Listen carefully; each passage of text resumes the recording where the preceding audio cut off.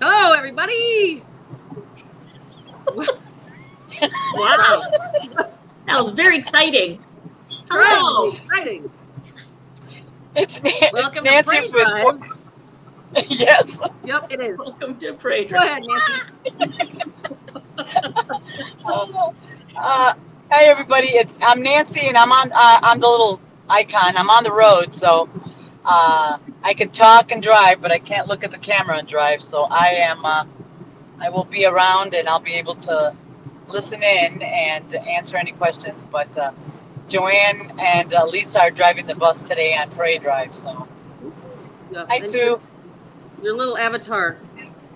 Talks. I know it flashes when I talk. That's So. cool. That's cool. All right, I'm Joanne Soike with For Better For Worse. And Lisa Bataska with Canine Defined. All right. All right. Today we're going to talk about Prey Drive, what it is and what it isn't. Because a lot of people think that because the dogs like to chase things, that they have Prey Drive. So we want to kind of talk about specifically what it is and what it isn't, as well as kind of how to work with a dog that does maybe have, a little bit more Prey Drive in their DNA, right? So Prey Drive is very different from chasing things. Usually, Prey Drive means that the dog wants to eat whatever it's chasing, right? It's for survival, not a social issue like aggression. So a lot of people they use the Prey Drive and aggression interchangeably, and it's not. Prey Drive is a genetic thing, and the aggression is yes, right. Right. So For sure.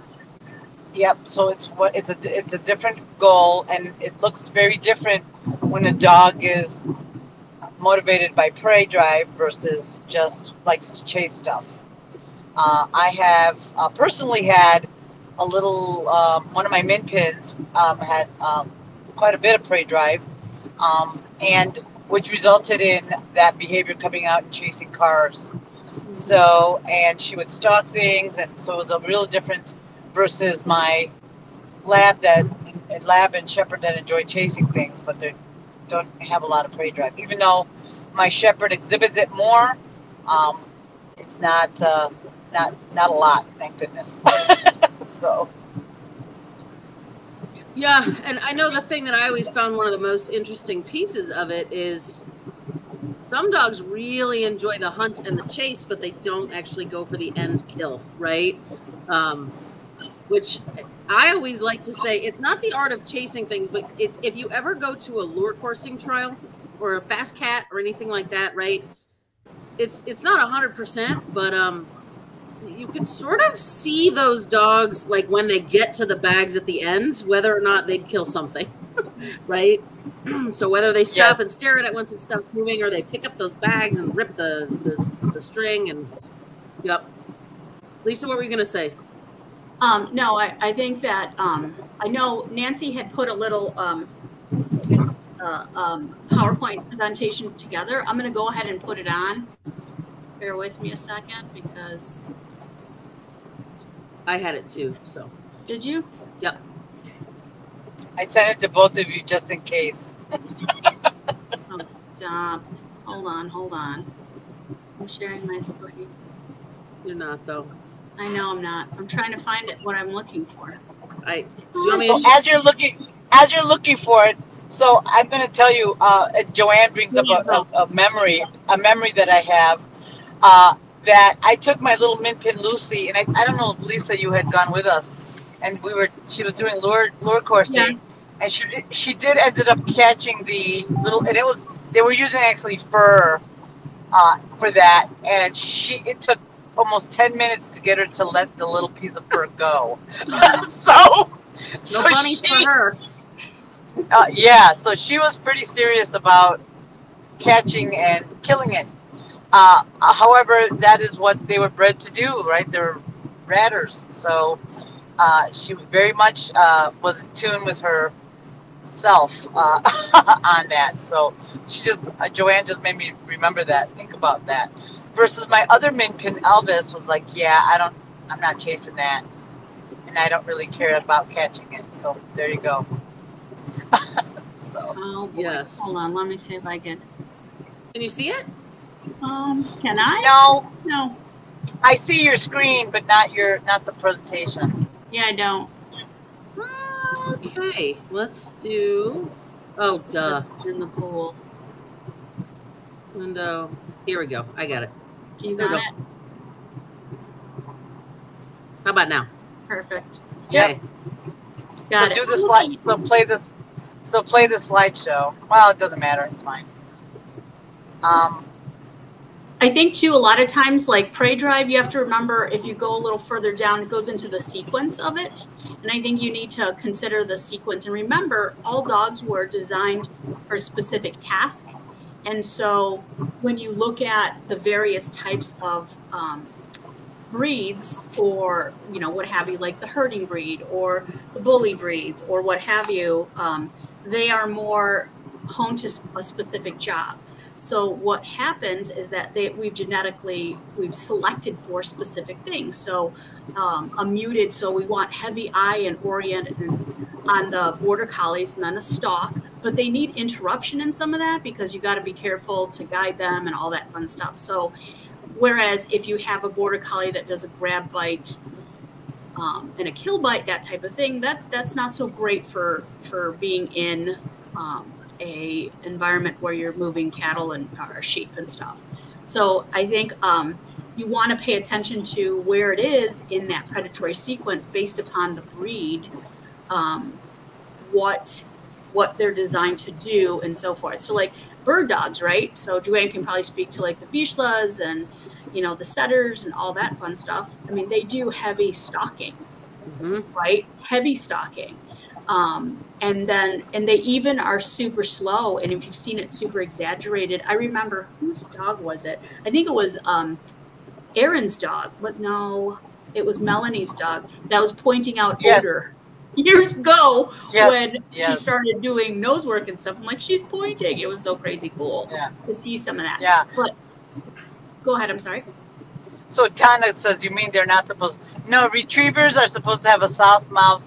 And one of the predatory sequence exaggerated in Golden's is chase, which is why they're great retrievers and all that. But yeah, ideally you don't want them to grab them out of the air and eat them. But you know.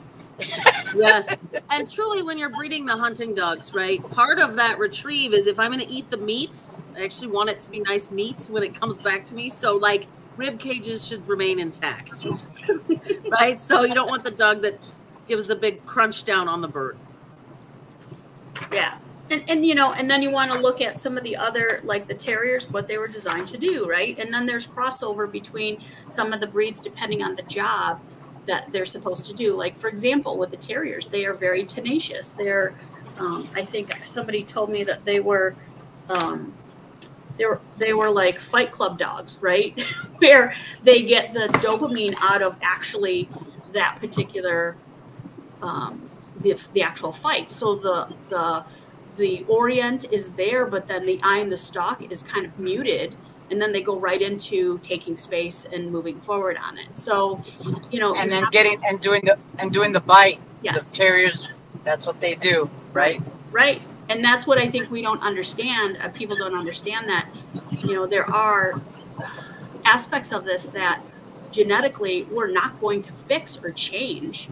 You know, there are things that are important about understanding who the dog is and then how to work some of that, which we'll get into a little further in. Yeah. So it's one of those things that, you know, I can't tell you how many calls, and I think Lisa and Joanne have probably also gotten in. You know, I have a border collie or an Aussie who nips the children. Well, you know, it's not aggression. They're bred to herd. And some of them, like Lisa said, ideally you want a dog that's got some good eye stalk, you know, eye and stalking and orientation, but not so much the nipping, you know what I mean, to be able to do their job. But you know, with genetics is tricky though at times, you know, with that. Go ahead. Remember, it's an instinct, and when it's an intrinsic instinct for the dogs. So when they do this, they are getting just flashes of dopamine, the feel-good hormone, and then also your adrenaline, right? So it's increasing blood flow. So it's very self-reinforcing, and they don't have, it's when it's instinctual like that, it's not something that we can change. It's a way that we have to figure it out. And depending on the breed, you have to determine where to interrupt that behavior, depending on what's happening and so forth. So like for the bully breeds, for example, if you see them orient, you need to interrupt some of that stuff. So you need to work some of that behavior beforehand versus allowing them to rehearse what you don't want. And because their eye and stalk is so muted, you know, they go right into altercations. They're kind of like, woohoo, let's go in and do this. I don't know what's happening, but it's almost like that dopamine comes in for just the fight itself. So, you know, and again, this is very, like for the Border Collies, it's really very just self-satisfying to do the stalking and all that fun stuff. So, you know who your dog is and all that. I mean, when we get to the kill bite and grab bite, those kinds of things are, you know, more concerning. I get calls. I know, Joanne, you probably have gotten calls too. Like about, I remember I do at the shelter, we'll do dog to dog meets. And there was one lady that brought in her dog and the dog just crouched down immediately. And I was like, it's got herding breed, doesn't it? So, and of course it did. So it crouched and watched the other dog and stuff like that. And I'm like, just interrupt the behavior and try to get them off. But they're like, this is how they always greet dogs. And I'm like, well, you didn't do a very good job helping that, right? You could have interrupted some of this and not allowed it, because other dogs will start to give out different signals to kind of, you know, bring the pressure down or the situation down so that the dogs aren't going to start some type of altercation. And likewise too, when dogs interact with each other, they're very different in terms of what they were designed to do. So, you know, I mean, we're kind of getting off the subject here, but the whole point is you need to be aware of what your dog was designed to do, period. Right. And I mean, just throwing it out there that, again, that's a whole other Facebook Live, but, you know, Lisa kind of touched on it, right? These are things that are ingrained in the dog. You can assist and help and give the dog other things to do, but if you really truly try to inhibit these behaviors, they will manifest themselves in other ways, right? 100%. So this is sort of where, you know, you have people who use real aversive methods on the herding breeds, right? They'll come out, they will stop stalking and they'll just nail you. You know what I mean? So just think about that, right? When you have an animal that is designed and bred to do a job and you try and say, don't do that job, it's very frustrating for the animal. So that's absolutely true. And that's what a lot of people do, right? And Joanne hit it on the head. It will manifest somewhere else, and sometimes it's worse than just trying to work with the behavior you've got, right? So so it's really important, and it goes to as Lisa said, to another whole selection process. But this is why you really want to think about the breed that you want to bring into your home as your pet, and what are some of those things. It's not good or bad. It's just that these are some things you need to consider if you want to bring a certain breed home or a certain type of dog home. Like, for example, if you enjoy breeding rats, bringing a terrier into that house is going to be tough. Right. Right? And the terrier. Yeah, exactly. For everyone involved, it's going to be a problem, right? Or if you have a lot of small children or a really busy house, a herding breed might be tougher. I mean, a lot of visual stimulus. A lot of visual stimulus, and it might be tough. So that's one of the reasons we do these Facebook Lives, is to have you think about that. Like, okay, my lifestyle is such, and this is what this dog would fit, where this one may not, right? And that's kind of how you want to think about it, so that then you can make a selection based on what your lifestyle is, so that you and the dog and whoever else has to deal with the dog are going to be in a much better place, right? And then, well, Stephanie, we'll come back to her question in a minute as we get into outlets for prey drive and stuff. But Deb Plowman asked about how mixed breeds are affected by prey drive and instinct. Is the behavior diluted, for example, a doodle and herding breed? No, not necessarily. So I've been doing this program. It's a really cool program, and learning more about the genetic and the ethology and combining all the sciences, because everybody has a different lens when they look at dogs in terms of training and working with them or who they are.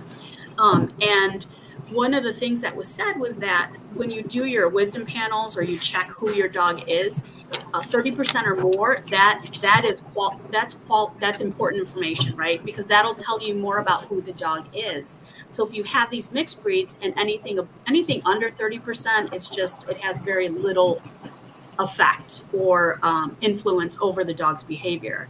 So when you're looking at that, I think it totally depends on what your percentages are, and then you can kind of identify possibilities. But of course, anytime you run genetics, I mean, the best of people who breed dogs, they're trying to breed for specific things. So like, we talk about like, I have Aussies, the mini Aussies, and the minis were the line that I got them from was more frisbee, and they needed full body contact. They have to be super good with people and so forth.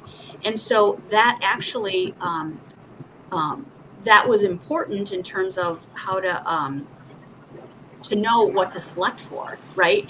So when I was breeding if you're breeding two dogs and you have one dog who's a little more sociable but likes the social contact and the kinesthetic and stuff, and you try to put them together with another dog who has something else, the genetics going to decide. I mean, truly, let's be honest. If nature had her way, none of these dogs would be around, because none of them could function in life. I mean, truly, because when you put this into nature, what happens is nature selects for not confrontation, but here we are selecting for these things and kind of making anomalies of our dogs, and then we find trouble for it. So it opens a whole nother can of worms, but it's just information about who that dog is. So to answer your question, I would look at anything above 30% or more, and kind of look at who those breeds are in terms of their prey drive if you're concerned about that.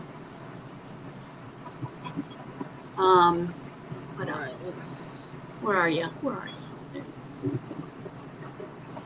So I can't see any questions because I have the presentation. Okay. So for how to work with a high drive dog, management prevention, channeling prey drive, self-control, and reliable recall. So I think you need an outlet like Joanne was talking about and Nancy was talking about. Definitely need an outlet for them, and then some management, but then also understanding your prey sequence, because if I allowed my terrier to get orient, then all of a sudden I have maybe not even a second to interrupt that behavior, and then they're off, right? Woohoo, let me go at it.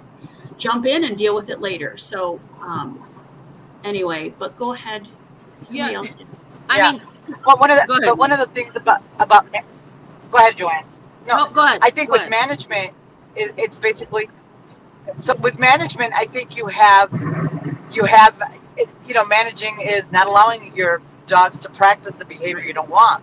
For example, if you have a border collie, you don't want them practicing nipping the children. So make sure that you prevent that behavior, as you are then redirecting their behavior to do what you want, and giving them an outlet for that behavior, right? So it's really important, because people, we're getting more and more people that are allowing their dogs to practice the bad behavior, but yet while they're trying to stop it, you cannot let them be practicing the behavior and then try to interrupt it or stop it. It's really, you can't. It's really, really, really difficult to do that. You have to really not allow them as much as you can not to practice that behavior, so that they can, so you can train it and work on it, right? Yeah, and I think too, like, to me, the management and prevention is on top for a reason, right? It's just like Nancy said, right? When you're struggling with something, and you even take prey drive out of it, right? Let's say you're struggling with your dogs jumping on the counters, right? Every time they jump up there and get something, that's way more valuable to them than the 17 times you gave them a cookie for naught, right? So that's just something that they want. That's just food. Think about these things that are just ingrained into who they are, their core being, right? So I think you want to be really careful when we talk about management and prevention. And, you know, I'm just using the border collie herding scenario because that seems easy, right?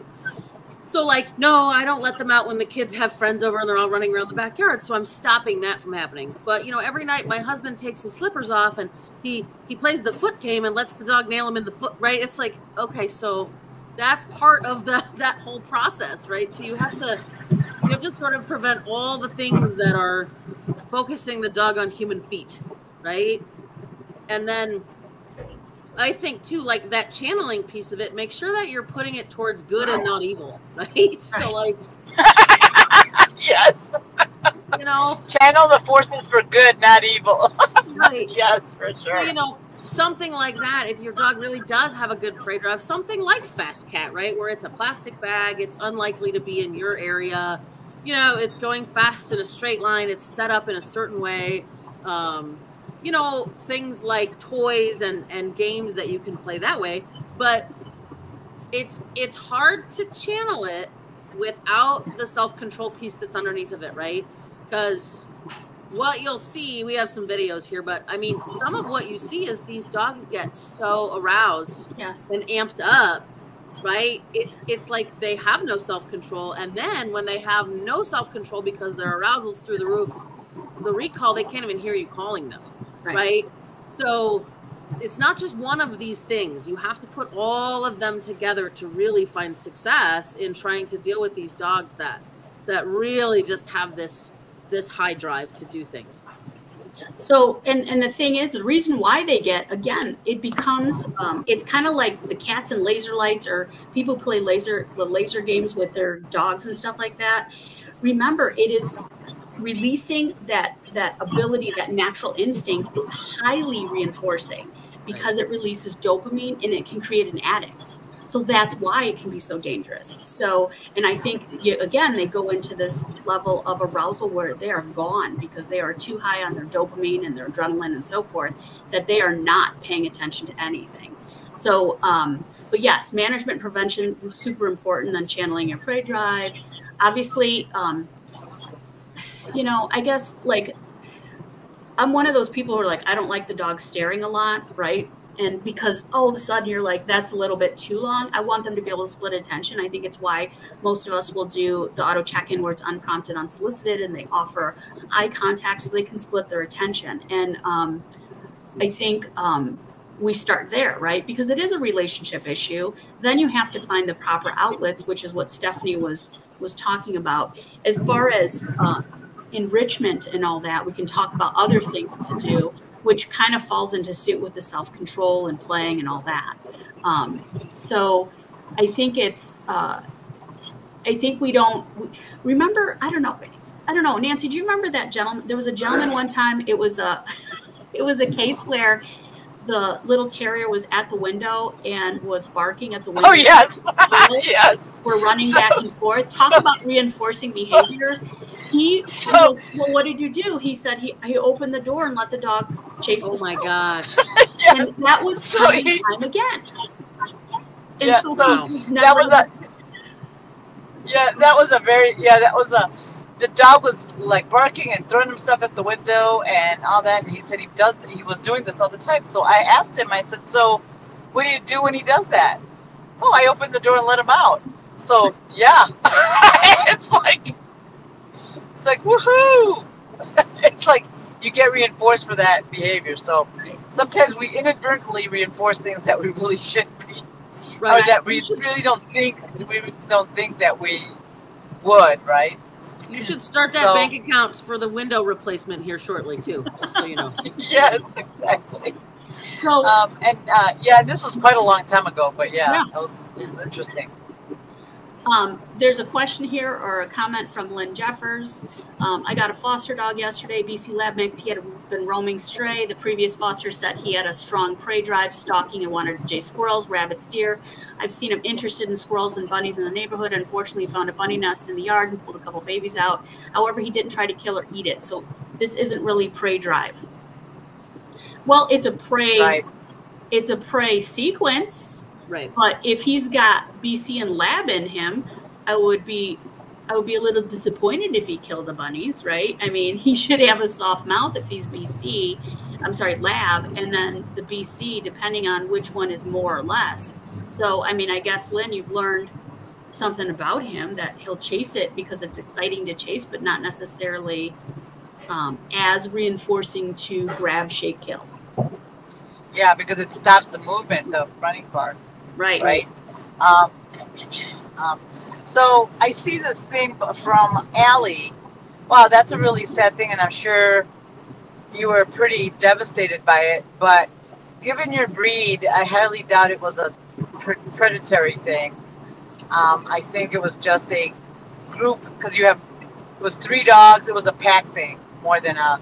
So I can't see the questions. What was the question? I'll read it. So I can read it, Nancy. Okay. Okay. I have 3 clumbers. Yeah, go ahead. I have 3 clumbers, 60 to 90 pounds. They are awesome with people. My entire property is fenced in for their protection. However, they're incredibly territorial. Last week, my neighbor's 1-pound teacup chihuahua wiggled her way through between the fence rails to greet, question mark, the dog. She was found with a broken neck and punctures all over. They were pawing at her on the ground, not eating her. My neighbor's devastated. Is there any way this could have been prevented? Go ahead, Nance. Take that one. I would say what your dogs exhibited was not predatory behavior, because there was no orient stalk or anything like that. I think it was if they're already territorial dogs and that little dog made her way in there, it was a pack mentality thing. The only way you could have prevented that is not to have that owner should have been out with that dog where they couldn't get over there, get to the fence. There's no way you're not going to have an altercation. And I think the reason it ended in such tragedy is because of the size differential of the dogs. Yeah. Quite honestly. Yep. It was the size differential that caused it to be a tragic situation. Because I would guarantee if another larger dog got into your yard, there would have been an altercation. Mm-hmm. Maybe it wouldn't have ended that way, because maybe if they were the same size, but your 3 dogs are a pack and they're going to defend their territory, and that's that. So the only way to have prevented that is to make sure that dog could not get in to your yard, and make sure that the dog can never get in there. So that means a couple of things, that if you already found the dog deceased when you got out there, and the owner didn't know it was gone, probably they let the dog out and let her. So the only way to have prevented that is to not, hopefully not allow the dog to come over. And I know this is probably going to strain the relationship between you and your neighbor, but going forward, if they decide to get another dog, making sure that nobody can get in your yard would be the best way to protect that. And I bet, and I think it was a pack thing. It wasn't prey, because that is not a prey situation at all. So. Yeah, I know. I had this conversation with Nancy, I think it was last week, where we were talking about living with other animals, and I'll take just cats for instance, right? How, her dogs live with cats, and I said, yes, but if a stray cat was in your yard, what do you think would happen, right? And she said, well, I think one of my dogs would be fine with it. I do think the other dog would potentially go after it. You know what I mean? So I think situationally, especially when in the backyard, right? It becomes so territorial for those dogs. That's their space. That's their home. They can defend that from other animals, even the same types of animals that might live indoors. Yeah. Yes. No, I know at the shelter, one of the common questions we get is, do you know if this dog is okay with cats? No, I don't. And I don't know how to test without actually using a cat. Right. And I don't think it's fair. So I've thought of different ways, like having a crate and then having cat smell to see how the dog's predatory sequence looks.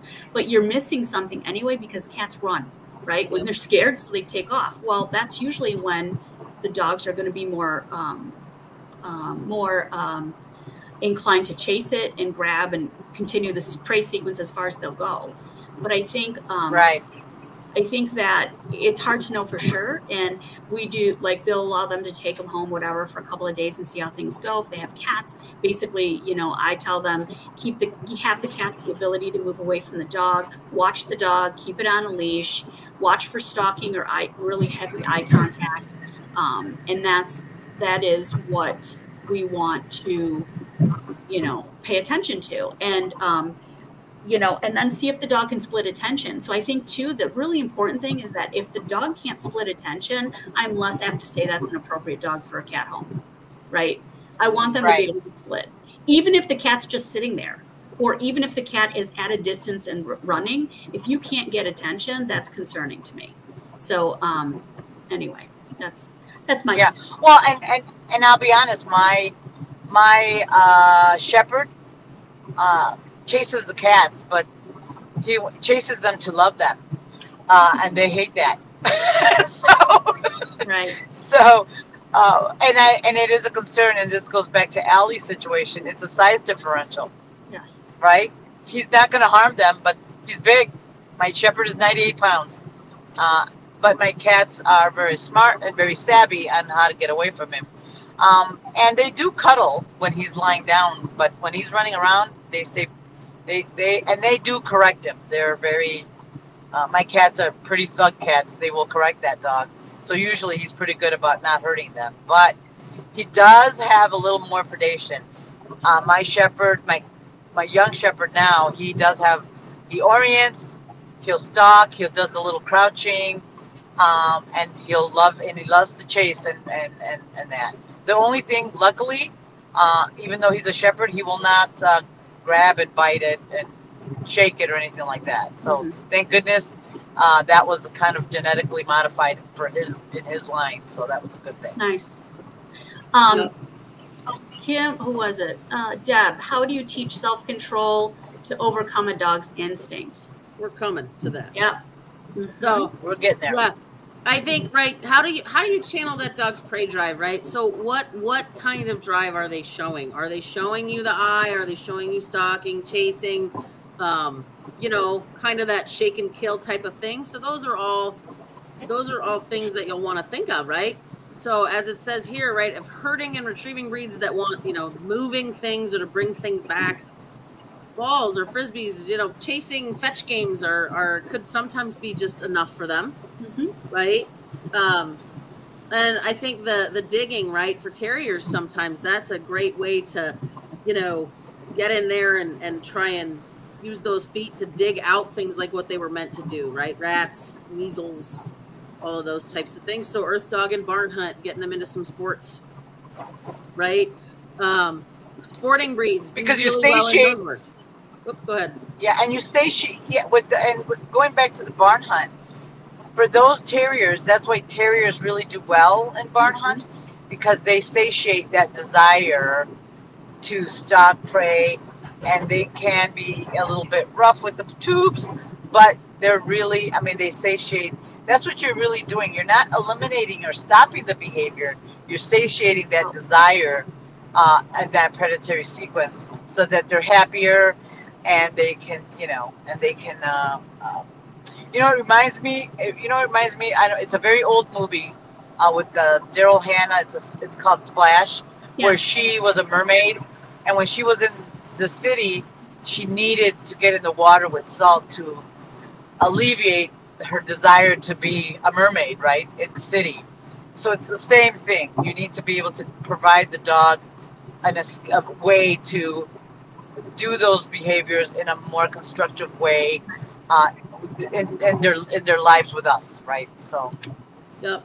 And what I find interesting too is some of those dogs that really do like the stocky stuff, even trying them in barn hunt. I tried one of my dogs, and as you know, when you're teasing with the tube, she's all about it. And then as soon as the tube stops moving, she's like, eh, right? So that didn't give her, it didn't focus on the movement piece that she needed so much, right? So that's why there's a lot of different things to try. Right. So, and that's what I mean, that Joanne, because she's a border collie, not a terrier. For the terriers, The barn hunt usually is enough. Sure. The border collie needs the chase part. Yep. Where the terrier doesn't theoretically need that chasing. He just needs he needs to see it and then go in. We go in. Yeah. Like, right. So there's no questions. Right. Right. Where the border collie, the reason while her predatory sequence is a little less desirable, there is still chase in there, which is part of her DNA, right? Right. Even though she has the kill piece, we don't want her to do that. What? So. No, we don't. Dave Stone asked a question, or kind of has a remark here.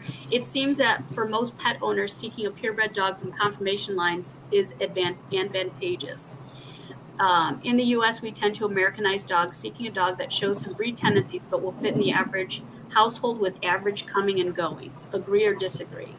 I think it depends on the breeder you're pulling from, right? Yep. Lines, because there are some lines. Go ahead. Yeah, but I think, Lisa, in border collies and some of the herding breeds, if you pull from conformation, they have a lot less of that. You know, also what was also interesting, they say the gamier dogs are less have less bone density. Did you guys hear that before? It was so fascinating when I heard that, and they actually did a study about it because. Well, if you look at labs, that's true. Right. Very interesting. So those dogs are more excitable and so forth. So they have the smaller frame. Yeah. It's very interesting. So the bigger dogs, they can't expend as much energy. So if you look at out in nature how they are, right, they're not going to be this big fat thing that comes out to attack. They won't be able to get to you or whatever. They're going to be this little narrow thing. So they'll be like, come on, guys, let's go get them. So they're all going to be pretty athletic that way.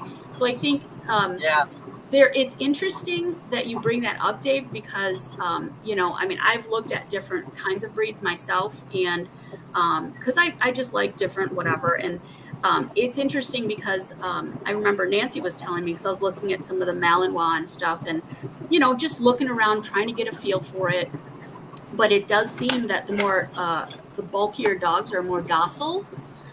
Rather than the more slender dogs, which is interesting too, because like in some of the what is it, like the bite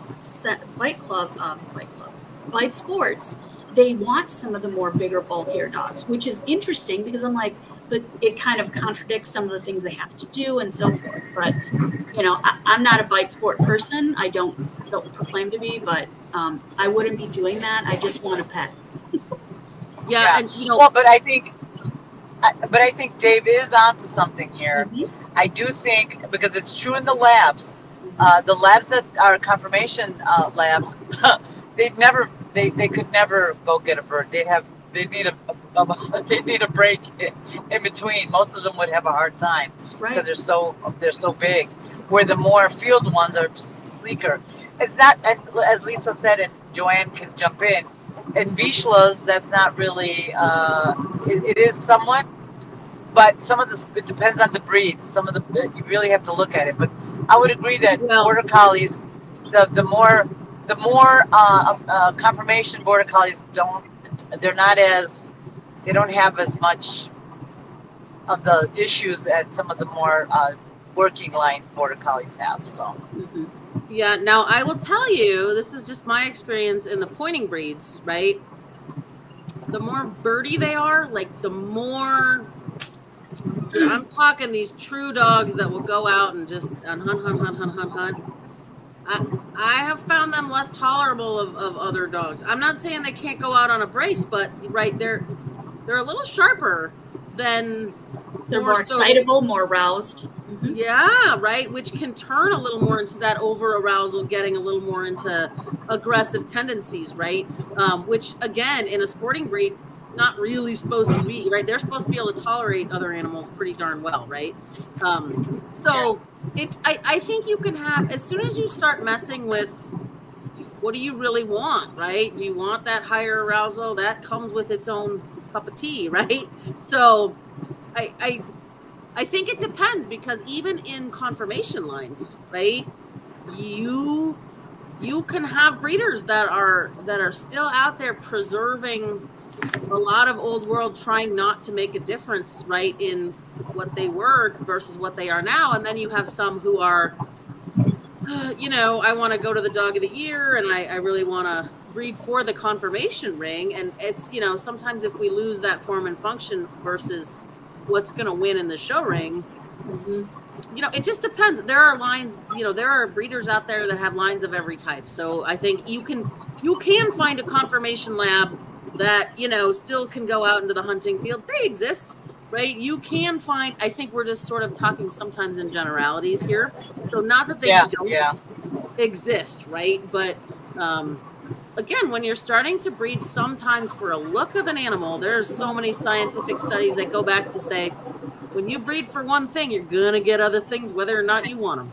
Right. Well, it's like Ray Coppinger's like the mobile, right? If you pull on one piece, the rest follow. So you can't affect one piece. It would be amazing and fantastic if we could, but we're not that good, guys. So nature has her own ideas, and things go hand in hand, right? So like for the hairless types of breeds, I'm thinking the Chinese crested, right? They're closely, their skin coats, their ability to have a coat is quite very closely aligned with teeth. So their teeth, the formation is very different. So genetics is like some crazy thing that you can understand, and they affect each other so much. Like if you try to mute this, then you get this. It's very interesting. But the other thing was interesting that I was looking at and they were talking about was for like gun dogs are pretty cool. So the golden retrievers fall into that. They were doing a study between people and the golden retrievers. It was called William-Barr syndrome or something like that. So basically it's neonatology. So basically what they're doing is they're trying to build for these very Peter Pan behaviors, like they never grow up, and excitability and so forth. Vizslas fall in that group, the gun group. And so it was very fascinating because anytime you try to, like we wanted super over sociability, hence why we have golden retrievers, right? Which things are changing now because we're putting our hands in it, and now we're getting some crazy stuff. Like I'm seeing more resource guarding in the breed, unfortunately, and stuff like that. Or super sensitive, almost like hypersensitivity to novel stimulus in sometimes. But it's just very interesting how they all do affect one another. And you can't really select for one thing. I mean, I know when we bred my dog Fling, the male we bred to was a smaller male because you wanted to size down, and he was not related to anybody with her. And remember too, when you line breed, you're bringing out some stuff that was hidden way back, and it's going to come back on. But anyway, so we bred this litter, and I was not very happy with the litter because I thought Fling sociability would come through, and it really didn't. So then I kept Ivy, and you know, she's not the most sociable. I adore her, and I've put a lot of work into it, but I kind of, you know, and I wasn't happy. Like I went away and came back, and she's like, "Who are you?" Alarm barking at me, and I'm like, "Oh, why did I do that?" So, you know, but then I worked her, developed a really strong relationship with her, and that can help a lot with mitigating some of these instincts or desires and so forth. I think though prey drive is really is nature's call type of thing. It's not something that we can really affect or change. So I know we can help the dogs work it, but it doesn't go away. It's basically which you know what I mean. Hey, Missy asked about the pit bulls fall in the terrier family. Yep. So yes. I guess you know, so it's kind of crazy because I was looking at this, and so I told both Joanne and Nancy about it. Dr. Kim Brophy has a book out called Meet Your Dog. You're not going to be able to get it because it's out of print now. So they're trying to get more in and so forth. But she breaks down the groups into different things. And the terriers there's a terrier section, but there's also a bulldog section. And the difference with the bulldogs is they have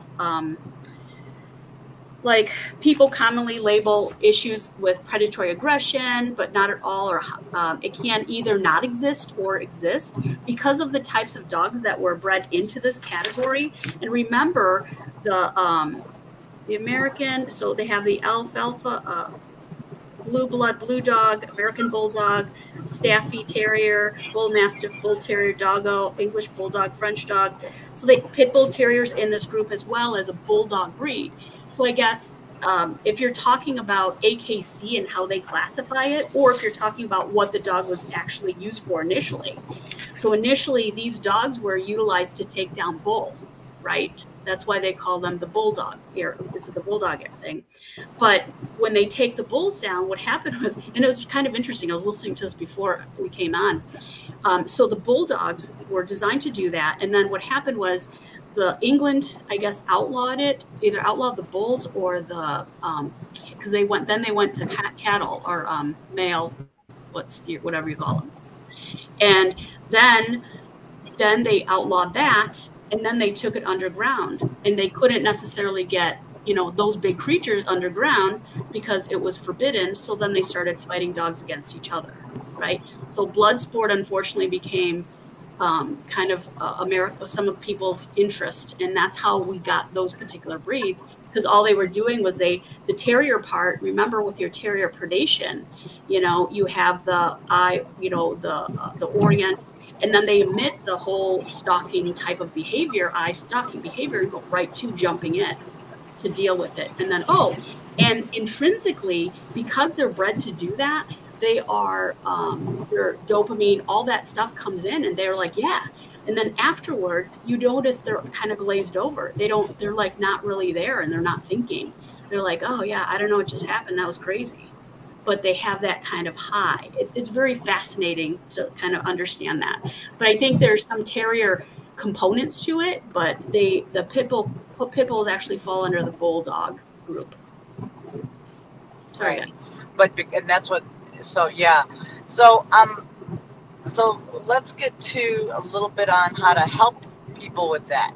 So, like Joanne said, first thing is management correction. The next thing is self-control, right? Yes. You have to teach your dog how to have some self-control around, and that's where Lisa was talking about splitting their attention. Can they look at that and be able to control themselves? And this is where you start with little small doses. If the dog is losing his mind, it's too much. So you have to start in small doses. So a friend of mine, her name is Chelsea Murray. She has a Malamutes tend to have a little more prey drive. So she got a life cat and just walking it, and then just taught her dog to come away from it. A fake cat. And because you could see in the beginning, the minute he saw it from a distance, he totally was like locked and loaded on it. So it's one of those things. So that's one way, is how to call him away from a distance where you can control the situation, right? Yeah.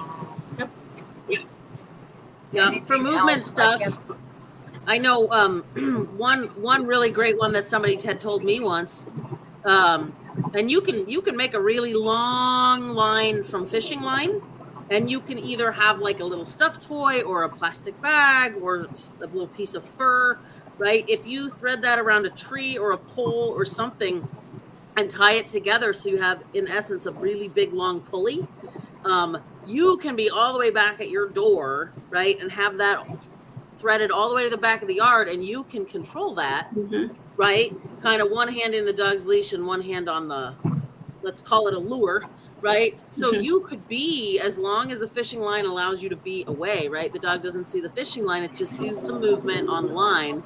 And then that way you can sort of work from a really great distance for the movement dogs, right? Sure. Right. And she means getting them where you're far enough away where they can split their attention. Right. And again, the movement would have to be very small and short, a little bit, right? So they can get their attention. And again, we're not making the behavior go away. We're just teaching them putting some controls around it. Okay. So really important to understand that difference. We're not making the prey drive go away. We're just putting some controls on it. Right. And if you remember a few weeks ago when Lisa was working with the shelter dog that got very, very over-aroused playing tug, right? When you're playing a game like tug, that's why it's super important for the toy to die, right? Mm-hmm. So you stop pulling back on that toy, and it stops being alive. So as soon as it dies, it has no more movement, it becomes less interesting to the dog. So those are, you know, that's something you can definitely do if your dog gets really excited playing things like tug. Yeah, and you can use tug for those dogs that enjoy playing that to put a lot of control on it, right? And what we tend to do though is play too long and too much and get the dogs over aroused. So like Joanne said, you can play a little bit and you're going to put some controls on it and not make the dog crazy about it. Because I think that's where tugging got a bad reputation, and it's because we can't stop ourselves either. We also need to have self-control around it. Right. And remember, you're not, again, I think the important thing is you can't suppress behavior. Behavior will manifest itself in multiple ways. And I think this is what Nancy was alluding to in terms of don't play tug. Because some people are like, oh, I heard if you play tug, you increase aggression. I'm like, no, not really. Actually, for example, with all the mud season everybody's having right now, which is my most favorite time of the year, my border collie comes in and then he sits and I have a towel and he's like, okay, I'm sitting. And he offers the behavior and he's like, you could see him. He's like, I'm so excited because I know what's coming next. So I take the towel and I wipe his paw. And then he looks at me and I wipe the other paw. I was going to get video of this. I completely forgot. And then I'm like, stand. And he stands and I wipe his other paw, his fourth paw. And then he sits back down and he waits for me and I hold it. And I'm like, okay, get it. So then we play tug, tug, tug. I release, have him release it. And then we might play a little bit again. Then I stop. And then I'm like, okay, we're all done. And I put it away. And he's like, oh, okay, game's over. That was fun. But you were able to control that. So that input, that self-control. And I think there was another... Margaret did it. Margaret Simic. She was telling us about, remember Nancy was telling us about, there was a little terrier that she had. I forgot the name of the terrier. I think it was Maggie or something. And she had her sit and she had a flirt pole and she was moving it around and, oh, you can want this, you have to stay. And she was really good at it. And then she was like, okay, get it. And so then the dog was like, and had really good stays for obedience, right? So, you know, you have to think about how you can have your dog be thoughtful under those situations, especially when they're controlled situations, right? So other things that you could do too is, you know, I'm big on the whole, I'm big on eye contact and then also having distance away from distractions using your stimulus gradient, whereby my distance is further away and say, let's say I have a dog who's interested in motion and so forth, and there's somebody playing fetch with their dog in a yard or whatever. I'm going to go as far away as possible and see if I can get some of that attention from the dog and say, can you control yourself and say, hey, I'd like to do that. And you can utilize toys as well. But I think you have to be careful with that arousal tip, right? Because I think it can almost increase arousal depending on who the dog is and how you're trying to manage it. There's so many components that go into this. And, you know, as we all know, it's not just, it's what the dog has learned. It's what their environment is. It's who they are. And then it's who their genes are. So it's a combination of so many things that you have to consider and adjust. And that's why, to me, and to all of us, all three of us, training is not a one size fits all. You have to know who your dog is and how to manipulate, or not manipulate, help them understand what it is you ultimately want. So, right. Yeah. Kim asked what Chihuahuas were a mix of, they were part ratters. That's why they can be little tenacious little things. Right? Chihuahuas are a mix of, I thought that Chihuahuas were just on the toys. I thought they were too. Yeah. But they're also used, they were used as bed warmers, right? Flea magnets, by the way. And yeah, right. Bed warmers, and then alarmists. Someone's coming in the house. Oh yeah. Shut up. Yep. Right? Yeah. But yeah, they. And most of those toy. Yeah, most of those toy breeds or smaller dogs were used for alerting, alert barkers, and which is why they do a lot of it. So it's really right. So the other thing is having a really, really good recall on your dog. So again, you need to work on it ad nauseum and so that your dog can come off of anything. So if so one of the ways to replicate the prey drive is I usually, if I can call my dog out of playing if they're playing with another dog, and I can call them out of play in that state, a lot of times they should be able to come off of prey as long as you catch it early enough. If they are full blown, full tilt going after prey, they're gone. I mean, they're too late. It's going to be tougher. And if you can, go ahead. I'm sorry. Because I think you can, if you have a rock solid recall or an emergency recall, right? Like this means come here right now. That is, instead of just a regular come. Again, it's not foolproof, and like Joanne said, it's all of these things together that will help you with your prey-driven dog. It's not one or the other. If you don't have the self-control, your recall is not going to be really worth too much because they're not going to be able to do it. And some people will use like shock collars for correction and stuff like that. And here's the thing: once your dog is in that high state of arousal, getting that dopamine fix and all that, an adrenaline rush, you're done. You have nothing. This is why when some dogs, they go in and they're in the midst of a pretty serious discussion, right? I mean, they're all in. You can't break it up because they're gone.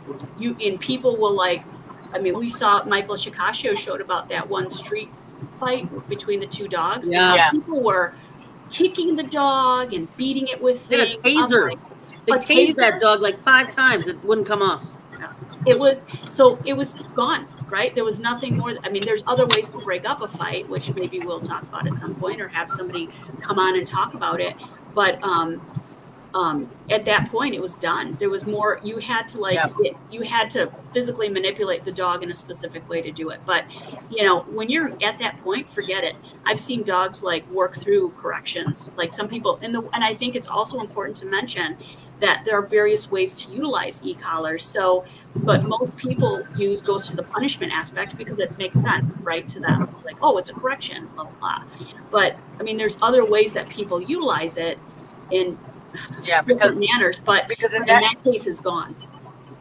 Yeah, in that situation, you're adrenalizing the dog, so you're actually making the situation much, much worse. Yep.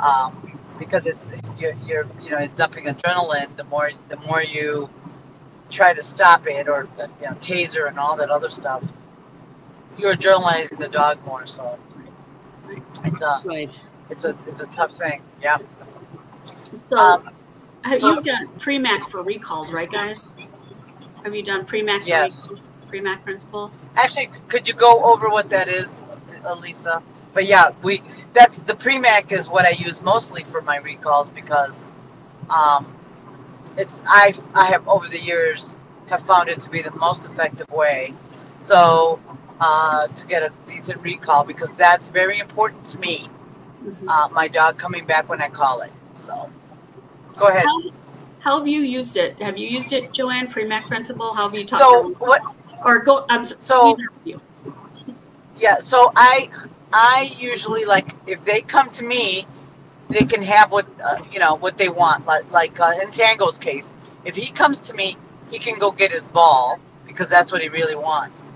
And it was difficult in the beginning. I had to put the ball in something else so that he wouldn't be able to reinforce himself. So if he came to me, then we both went and he was able to get his ball. And then he quickly figured that out really fast. My lab, it was a little easier. I didn't need to use Premack as much with her because she figured out if she comes, she gets a cookie. Life is good, so it wasn't as much of a problem. But for my Shepherd, if he was chasing something, I'd have to make it worth his while to come. You know what I mean? Off of a very exciting if he was in a very exciting environment. So I wanted him to be able to come out of play, which is very difficult for him. So that's kind of how we worked at using the ball and the Premack and all that, so you could do that. Right. Joanne, what have you done? Have you done Premack? Not really. You know, I mostly, and again, every dog's different, but I've had the most success with the chase me kind of games, right? Where it's natural for most dogs. If their owner's moving away, they want to go see them, right? And just trying to minimize the distractions and then paying the heck out of that.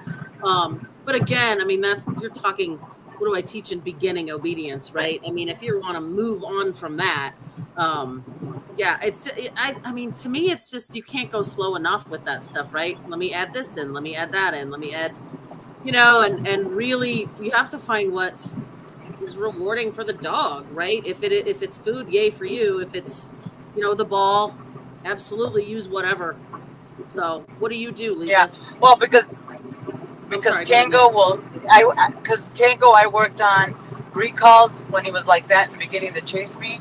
But if he was on something else, he wasn't going to come to me as reliably as the reliability I want. I want you to come away. I don't care what's happening. You must come to me. And so I had to add in that extra Premack where I gave him something he really wanted, and he had to come to me to get it. Because otherwise, he'd make a bad choice, and I didn't want him practicing not coming to me. So. I mean, I think you can use, there's so many different things, right? So my recalls, the runaway recall, like Joanne's kind of talking about, that's a big one in like fly ball, because they're using, you know, fly ball's a giant game of chase, and they build tons of, like, it's a really good sport for recall. It's not so great on some of their wrists, depending on how you train your box turn and stuff. I was fortunate enough to have somebody who was pretty incredible at teaching. Her name was Susan Cleveland, and she did a great job with teaching safe box turns, although it's still a pressure like anything else, like agility on body, right? So other things, you can do your recall where you do a hide and seek thing, where you go, somebody holds your dog, you go hide and they find you, type of thing, in a big party happens. The Premack principle, trying to think who I've used it on. Most of my dogs, I'm pretty good at making them pretty dependent on me, which is good yet bad, right? I mean, because they're like, Mommy. I mean, so the Premack principle, for those people who don't know in plain English, is basically, if you do this, if you come to me, you will be able to get this. What you want. So, for example, back in the day, Lisa and I would be, you come to me and then you can go meet people or get a treat from somebody else. So you do this and then you get this. That's what Premack means, right? So it's in plain English. So you can use it for a lot of stuff, but that's one way to do it. And so it goes back to, if you have like Margaret with Maggie, if you stay, because you know she wants to chase that blood pole, right. If you stay, then you'll be able to get it, right? So and as a reinforcer. So it again, it depends on what your dog finds pleasurable and, you know, right. What they wanted, what they find important, and what they want, right? There was another one. So there was one other trainer who had talked about, she had a dog who liked to hunt rabbits. So what she did was she had the dog, she'd say here for the dog to come to her, and she'd point out the rabbit track. And then the dog's like, oh my gosh, that's useful information. Let me just, you know, you totally know, so I'm going to follow you. So that's also a form of Premack as well. But, you know, think about things like that. I mean, it's a really good tool. I use it for other things as well. It's like you come to me and sit, and then you can greet somebody, or you may or may not get to say hi, but you build it really important that they do that first, and then you start to control or start to help them reach the outcome. I think it's so hard for that to be a thing, because people want to stop the dog from getting what they want, because usually it's conflict, right? Right. So I had my best success with that was a nosework dog. She was a Vizsla. Birdie. Like, if we did exteriors, that was my dog, right? Like, so I remember I had to do like 2 steps, and it was just a crap ton of odor. And as soon as she would find it, and first time it took us like 5 minutes, right? And she found that, and I cut her off leash and went, go get the bird, right? Mm-hmm. And then she was like, oh, right? That's awesome. It was like 2 or 3 times, and she's like, no problem, I got it now, right? was that quick of a click for her. But again, what do we find most of the time, right? Like, well, no, I don't want her to get the birds. I want her to find stuff. Well, you know, look how much faster it worked when I gave her what she wanted after she did what I wanted. So, right. And I was just, as a matter of fact, I was just talking to one of the detection handlers. He had a Malinois that wasn't really interested in the toy and the reinforcement, the toy reward that they use for finding odor. He really wanted to bite. He likes biting, and that's what he enjoyed. So what they ended up doing, which is against what they usually do, right? Normally they want the dog to stay at the source and, you know, stay there. But this dog wasn't, the reinforcement wasn't working. The food would fall and toy, and he wouldn't care about it. So they ended up marking the behavior and then letting him play tug, which is, he got to do what he wanted, which was bite. So he got the toy to bite, and it changed the dog's perspective. So that's what I mean with prey drive. Could be very distressing for people and working with it, but you can learn how to where everybody gets what they want and be happy, because the big thing is you manage it, you find an outlet for it, you put some control on it, and then you teach a recall, and life would get a little simpler for anybody that has a dog with a lot of prey drive. So it's one of those, and again, nothing is perfect, but you definitely want to be able to, because a lot of times when you give the dog the outlet for whatever behavior, it's really helpful, because then you satiate it, and then it doesn't, like Lisa said, it doesn't come out elsewhere, right? You've taken care of that desire for the dog, or that need for the dog to do that. So, and I want to be clear too, that just because your dog likes to chase things doesn't mean it's predatory. Predatory is very specific. It's a more orient, it's slow, and it's quiet. A lot of, if they're stalking to kill something, they're not going to make a lot of noise. They're just not. So just be aware that just because your dog likes to chase stuff doesn't mean he's predatory at all. It's a definite look to it, and a different thing that it should look like. So before you think, oh my God, my dog has a lot of prey drive, dog may not. Well, your dog may just like to chase stuff. You know what I mean? Do you wanna see the videos, just of the quick little video differences? Oh, did we lose everybody? Nope, I'm still here. Oh. Nance, oh still there? Maybe cut out. Oh, there she is. Yep, sorry. Okay, so I just took some quick 3 little videos here, and I'll show them real quick just so you guys can sort of see. Let me make sure I got the right. And remember, when dogs are actually doing prey drive to kill or hunt or something like that, remember the economy of movement. So meaning that if they're out in the wild, loosey-goosey, jumping around, hello, I'm going to come kill you, is not typical of going to take out game, right? So pay attention to body language of dogs when you are doing this. I remember while she's getting this up, there was a dog that I was assessing that I had concerns about actually wanting to harm another dog, and we videotaped it. This dog was in predatory stalking mode, eye stalk, from another dog about 50 feet away. And it did not, I was like, oh, that's too much. And so, of course, that particular dog, as I found out later, had gotten out and tried to injure neighborhood dogs, actually climb fences to get out. So that was a very scary situation. But anyway, now we move on to this. It's all right. You can see this, right? Yep. All right. So this is not real. It's just a generic setup, so you can sort of like giggle a little bit and see. So we have this. It's a very realistic looking bunny in real life. So first you have the bird dog, right? Watson. Okay, it's not alive. I don't care, right? He just is like, whatever. So that's really, if it was alive, I would expect him to freeze, right, and say, hey, what is that? Right. So gotta love he quickly assessed at a distance that it was nothing. He's like, no, not a rabbit. 100%, right? I mean, he comes in like, oh, what is that? And then he's like, oh. Never mind. Yeah, you could tell mid-stride as he's like, oh, never mind. Right. Right.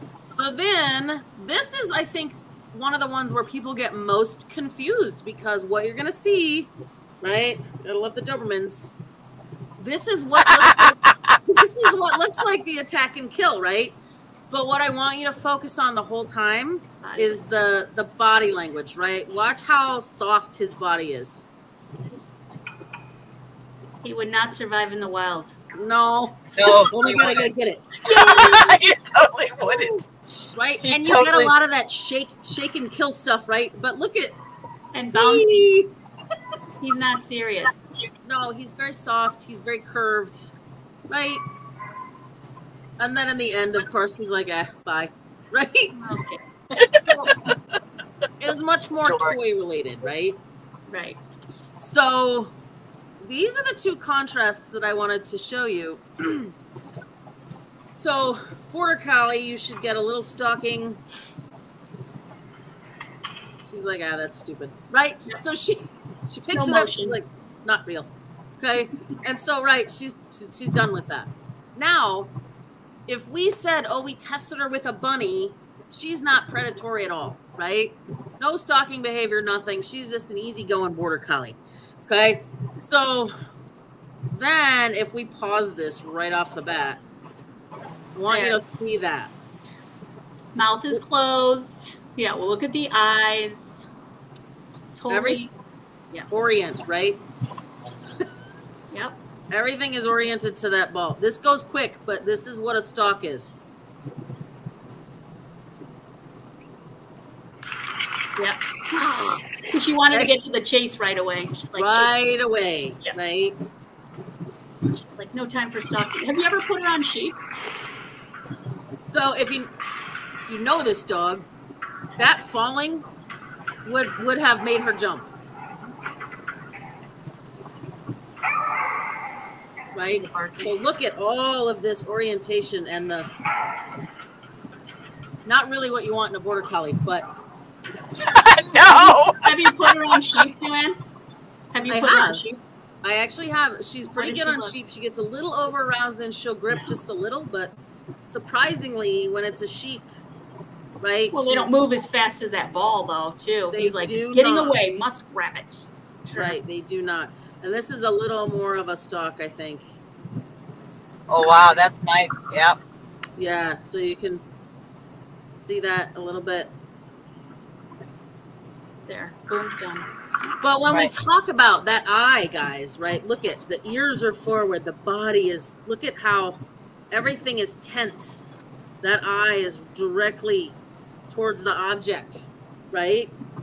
So the bunny didn't care. This moves, right?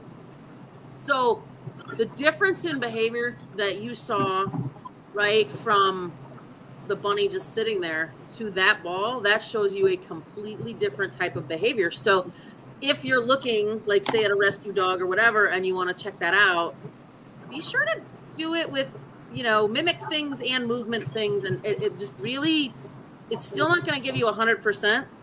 But if you get it with the stuffed kitty, you're very much likely going to get it with the real one, right? Well, and one thing to keep in mind, too, I mean, with a rescue, remember there's different types of rescue, and I have to speak to this because I don't think people quite understand. And it's near and dear to my heart for obvious reasons. But there's a difference between foster-based rescue and brick-and-mortar places, okay? And then there's a difference between privately owned rescues and government-run facilities.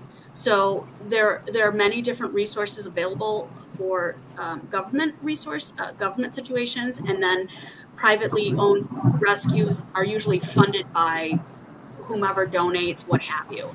So I think, like, it's hard to know 100% if you are seeing, unless it's an exaggerated behavior. I think you're going to see those big changes in a brick and mortar type of rescue or shelter. So, you know, if they see it, they'll probably identify it, hopefully. But I think from a foster point of view, if you're worried about cats or what have you, I would look at a foster-based rescue who might be able to give you more information about a dog within a home, because you're not going to get a good 100% read on any dog in an actual brick and mortar building. It's really challenging. So right, and you might have a cat, because for me, before I didn't have cats, so it didn't matter.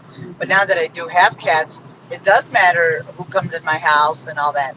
And while my cats are very dog savvy, you know, it still, you know, it still puts them at risk, right? Whatever dog I bring in my house and things like that, I have to be more thoughtful about it, because it matters more now. So, and that's why, and I'm glad Joanne showed the video, because it really does show, like predation is a very specific thing. So if you look at it, like, predation is for you know, survival, and aggression is more social. So those are the two differences in those two things. And so when you're looking at it, that's what it should, you know, that's what you should be thinking about. Because a lot of dogs just like to chase stuff. There is no predatory. They just enjoy it. Just part of who they, like my lab has very little prey drive. She just likes chasing stuff and running, and she doesn't do any stalking or anything like that. She'll do that and play, but she's not typically, not part of her, who she is, so she doesn't have that much of that. So yeah, real similar to Bam, right? Real similar to the Doberman, where it's I'm gonna get it, I'm gonna shake it, I'm gonna have a good time with it, but it's, you know, it's when I'm done with it, I'm done with it. I don't really want to kill it. Yeah, right. Very playful. Right. So Dave had a question. Can you guys read that? Yeah. Yeah, the sheep-bred border collies are a lot different than the cattle-bred border collies behaviorally. Cattle-bred ones are more inclined to grab at a nose or a heel. Can you dissect in the sequence of the differences we see in the two types? Yeah. You know, I mean, really, that's genetically built in, right? So it's where the cattle dogs came from, right? And that's where, if anybody has met a Corgi. Oh, yep. Wow. Like, Corgis were classically cattle herders, right? And I know, Dave, you were asking about BCs, but when you go into the true cattle herding dogs, Corgis and Kelpies and, right, the cattle dogs, man, those are tough dogs, right? They can take a lot. And chances are the way they have border collies that are used for cattle is they took the ones that were a little more grippy to then breed to make the ones that they can use for cows, right? That's kind of how it works. If you were to break down behaviorally the difference, though, right? So the cattle dogs are going to be more go into social pressure, right? Yes.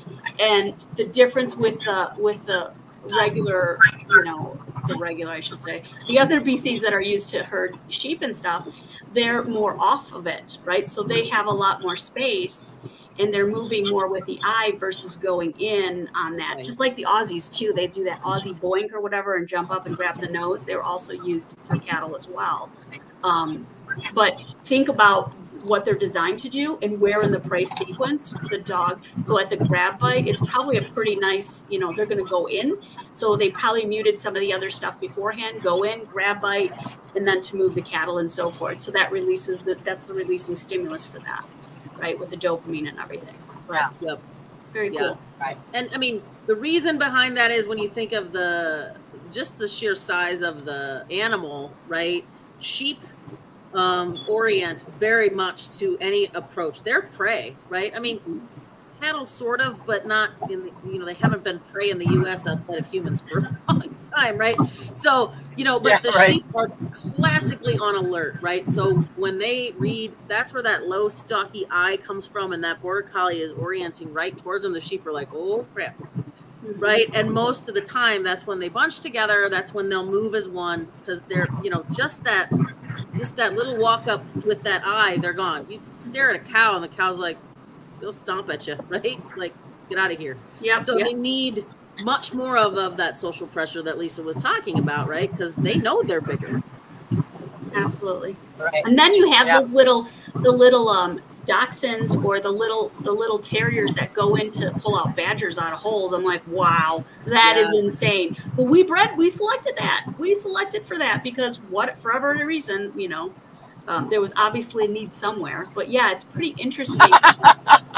We've muted that whole, like, you know, self-preservation gene to be able to go in and kill this bigger animal than you. So it's pretty crazy the things that we've done genetically to dogs. So it's kind of sad in a way, because I think they could be a lot more, I don't know, social. Although I also don't think we would have the breeds we have now. Right. I think we there wouldn't would have be a the lot variety. more mixes, yeah, and a lot more variety and stuff like that. So it's interesting.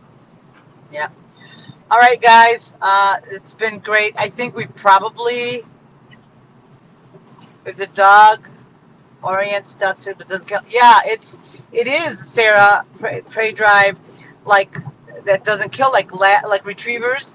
They orient, they can, you know, they stalk the retrievers, but they don't kill it. Right. They're not supposed to.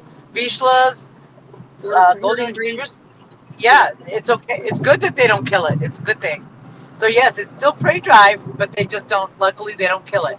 They just have there's a stop in that predatory sequence. So, and you still, and again, for most dogs that don't kill stuff, it's usually not a big deal. Right. Prey drive becomes a problem when the dogs want to kill stuff.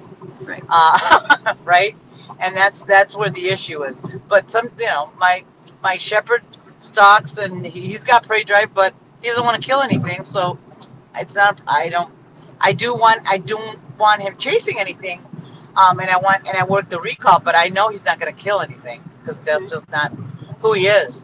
So the only concern with a predator, a dog that has prey drive, you want to make sure he stays. You know, you can get him back and he doesn't go off chasing something else. But yeah, it's still prey drive. Just because they don't kill it doesn't mean that it's not prey drive. So Yeah. Cool. all right. Exciting. Thank you, guys. This was fun. Thanks. We'll see you in a couple of weeks. Oh yeah, All next right. week is Easter. Yeah. A happy Easter Yep. for anyone Happy who celebrates. Easter. So we won't be here next Yep. week. So Yes. Happy Easter, all. all Take right. care. Bye, guys. All right. Bye.